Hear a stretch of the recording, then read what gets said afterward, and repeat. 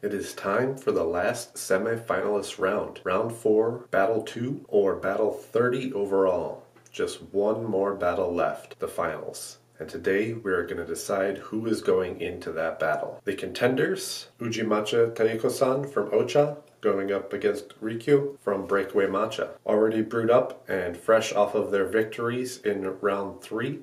Let's get reacclimated and find our final finalist. First up, the Taiko-san. So creamy. Super, super creamy and smooth. Sweet, young peas, young asparagus. Rikyu, not quite as creamy, but still a fair amount. Definitely super smooth. Just incredibly, incredibly smooth. A little bit more going on in the flavors. Yeah, with both of them very heavily umami laden, but the Taiko-san is mostly the green notes. The peas, asparagus, baby spinach, zucchini a little bit. Rikyu has a little bit something else going on. Still has those green notes, but there's a little bit deeper, not quite the cereal notes that I've picked up before. A little bit, but maybe that's more like a kind of a toasty note. Yeah, that's a good way. Like roasted vegetables. We just had roasted broccoli last night, so kind of that more caramelized bits of green from a nice roasting. The sweetness off of this Taiko-san is kind of crazy. Not that this is bitter by any stretch of the imagination. Neither have any bitterness, no astringency, but the sweetness level on the Taiko-san is just slightly a little bit higher. Let's just finish these off. Finish off the Rikyu now. I think I like the aftertaste of the Rikyu a little bit better than the Matcha Taiko-san. But, oh, this is tough. I think I'm going to give it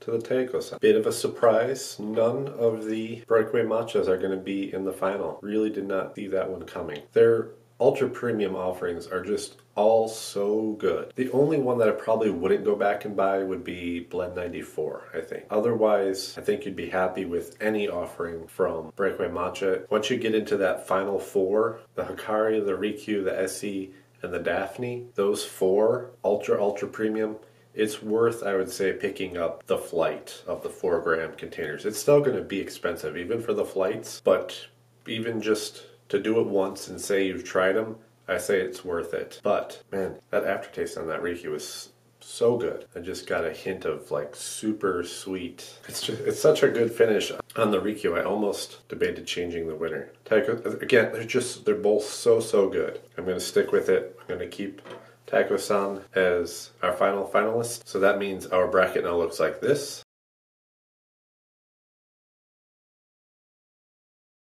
And it means I can tell you about the last holdout from Breakaway Matcha. For Rikyu, the 30-gram container is going to come in at $129, or $4.30 per gram.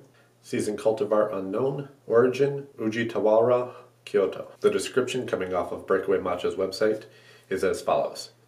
This tea, whipped up thick, seems to send memory into overdrive, into a contemplative state.